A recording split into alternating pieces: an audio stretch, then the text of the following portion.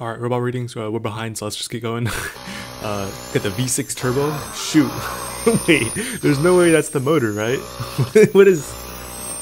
Oh no, is that the? Oh, okay, that's them air pumping the solenoid. Okay. Yeah, this is getting an S tier. You already know. This is going into the new Porsche 911, going into the GT3 RS. That's the engine right there. Almost ready for the first comp. Looking, no, it's looking like something. It's looking okay. I mean, yeah, we started building as well. I've been very, very busy, but we're gonna get into some of these builds. I think you can probably protect your motor somehow different than this. I'd move your motor probably like back here and then just chain it instead of direct like connecting it, especially since the wire's on the outside. See how the wire's all the way on the outside? If you get into like some if you like ram someone or someone rams you, then your wire could be in for a ride, to say the least. But yeah, I mean, there's a lot of stuff that I can see being improved here.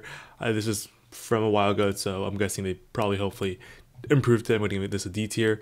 Sister team activities. We're B. A copy B. C try to copy A. Most of C and D are started this year. Very, very interesting. I mean, all these just, this one looks like a actual, almost functional Lady Brown, right? They don't have the Lady Brown there yet, I think. Yeah. This one, it's just it's just like looking worse. Just as you go on, you're just like, oh, it looks pretty good. Oh, oh, and wow. I'd give this like a B, maybe actually, since this is like literally scraping the floor, I'll give this a C tier.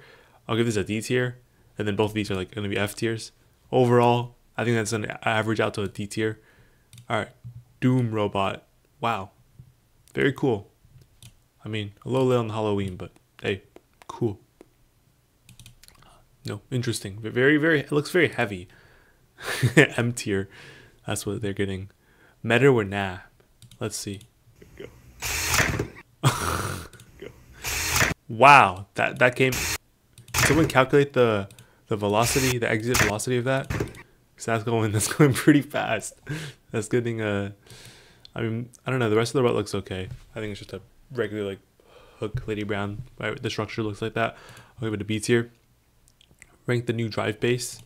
The new drive base looks okay. I mean, I haven't seen a lot of stacked motors in like a while, honestly. But the main thing is like, what is going on with the two tractions and one Omni? I mean, like, I guess I can totally see what's about to happen though. Like they're gonna put a 36 teeth here, or no, sorry, yeah, I think not a 36 teeth, a 60 teeth, excuse me, here, and then a 36 teeth here for their drivetrain. But that's a little weird. I think this is running 333 RPM. Yeah, interesting. 333 RPM, and then you got a steel brakes on the front, on the back. But like, there's like nothing under here. I think you can totally put something under here as well, right, to brace the front. Overall, I think I'm gonna give it a C tier. It's okay. Ling Ling. Pretty quick intake. Even though we did realize that that this actually does not work. I was at the tournament. They said that it only it was not very good. So seeing at the tournament, I'll give it a C tier. But it could be good still. I'm not sure though. Now it's shooting. Yeah, from 70, 40, 7R. Sorry, we're going a little bit fast because we're just so far behind. But Lady Brown, I wonder what this is for. It looks like one of those tangents from Spin Up. Looks like the Captain tangent, right, with all the gears in the front, because you really don't need that many gears. I don't think, at least, unless you're like gearing down a 600 RPM motor, which would be crazy. Also back here, right, I see that it's kind of like exposed a little bit. I think, I mean, what you can do is just like take a couple of rubber bands, tie it around the wire, and then pull the bands around the motor, around the battery to secure that, right? I figured that's a very good and easy way to secure it. And yeah, it's a pretty nice like robot overall. I think you could have done like just drilled holes in the hydrogen shaft, but I guess like if they didn't have any like strong enough drills to drill through the hydrogen shaft, this is a good way to do it too. I think it's pretty nice. However, seeing that there's this 24 teeth makes me wonder how heavy this robot is. I'm gonna guess it's like 14 pounds or maybe even more, because those are pretty heavy. I'm gonna give it a B tier. All right. Currently working on Lady Brown, waiting for parts. Interesting sensor. Yeah, all very, very, very interesting. I like the color theme. Got the Hulk color theme. Interesting. And I think this is like definitely too short for the hook tower. I don't know what the plan for the hook tower is. I think they should have just made this way higher, and then you would have been fine with the hook tower. Unless they're gonna do like a triangle brace here, which also would work, right? You would come from like here, back like up and back here, and you can support it off maybe this, and then you just put it run a hook tower like that. I'm gonna give this a C tier. Ignore the horrible camera quality. I see the flaps and tick again. All right. I mean, it works for some people definitely, but yeah. The wire management, it's a little bit poor, but that's okay. I think this is a Kata, right? This is one of those flipper mechs. It looks nice. You know, I do think it looks good. However, I don't know what this is for. There's like a sprocket here with no chain. Maybe it's supposed to be chained over there. Got to remember to put that chain on. And also, I do notice that I think your outer C channel is further forward, right? That's a great way to make funnels, right? But I don't know if you're taking advantage of that and actually have a funnel, where you can have a funnel. So then the rings, whenever it's like on the outer edge, your entirety of the robot's width is pretty much the intake, if that makes sense. You can look at some spin up robots for that. But yeah, I will give this a C tier as well. 3536V Vortex, work in progress. Thoughts so far? Well, you know, looks all right. Looks pretty clean. Let's see. You know, I don't really like how, you know, you're pulling back on that goal, right? Because whenever you push, you have a lever and you're pulling back, right?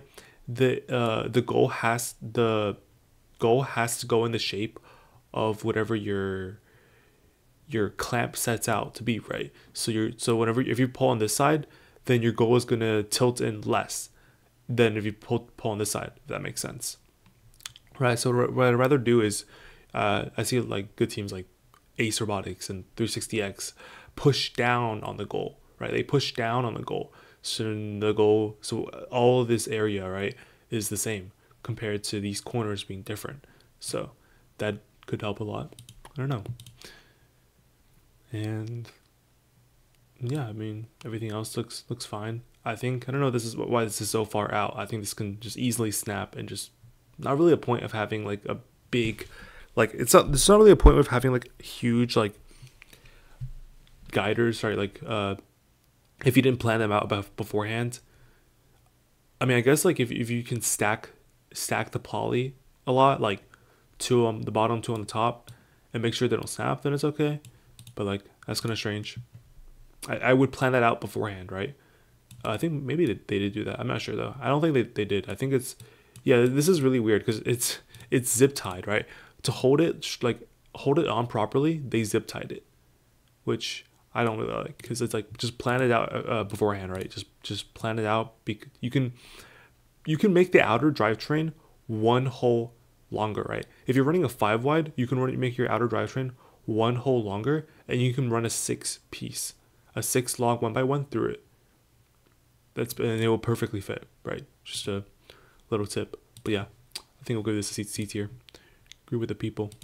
Rate my skeleton, not COD.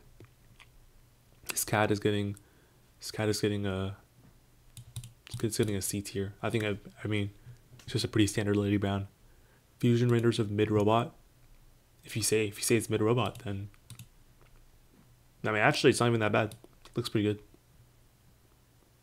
I just don't know like why using a high strain shaft for here, because I think you can just like extend this out maybe a little bit, right, with like a standoff and like a 1x1, and then you can support it out here as well, right, and run a low strain shaft, because high strain shafts usually have more friction. So yeah, it's actually pretty nice. You can also use a low strain shaft here, by the way. You can just like zip tie them together, right, or you can have a 1x1 in the between, right, that's drilled out for the high strain shaft to prevent them from like separating, right, and skipping. That's pretty useful. Yeah, it's pretty nice. I'm giving this an A tier actually. Mid-season mogul scoring. What's going on? Okay, we have a hood. The hood looks alright. Yeah, looks decent. Where's the wall stick smack? There's no wall stick smack. Oh wait, is there? I think there is. Is that the no? Actually, never mind. I thought they were gonna lift it like the Ace robot from early season, but no, they didn't. I'll give this a B tier. All right. Ooh, that's nice. That's really good, right? Because then that allows you to. Oh, never mind. They were saying how that this chain is not connected, which is a good catch, right? But I mean, we already rated this robot before. We bring the boom. It's the Costco guy's robot. 355Z with bringing the boom. No wall stakes, however. But I mean, I think it looks really fast. Is this a 600 RPM drive? Could be. Looking at all the 36s, I think it's maybe a 600. So all about that speed, I guess, right? Don't really need to. I mean, you still need to do wall stakes even if you have like all the speed, because those are still so important. I'll give this a C tier. All right, thanks.